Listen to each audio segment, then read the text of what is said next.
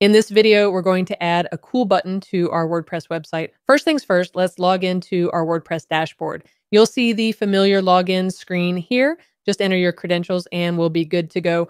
Once logged in, you'll land on the WordPress dashboard. Let's create a new post.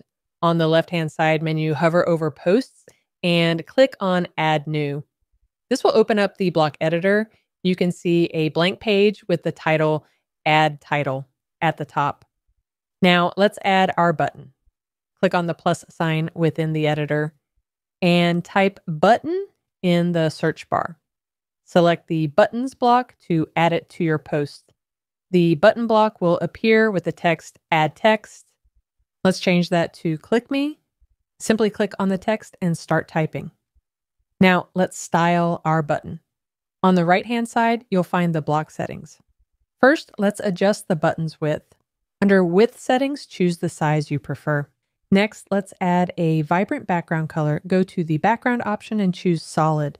You can select a color from the preset options or choose Gradient for a more dynamic look.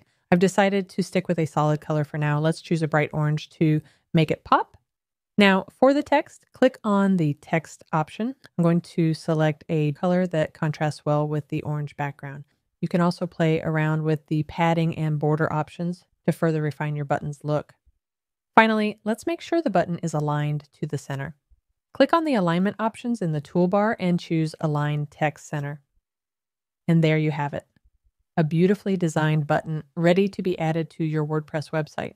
And if you're struggling to manage your WordPress sites, we'll handle everything behind the scenes so you can focus on running your business and have peace of mind. Click here to get started.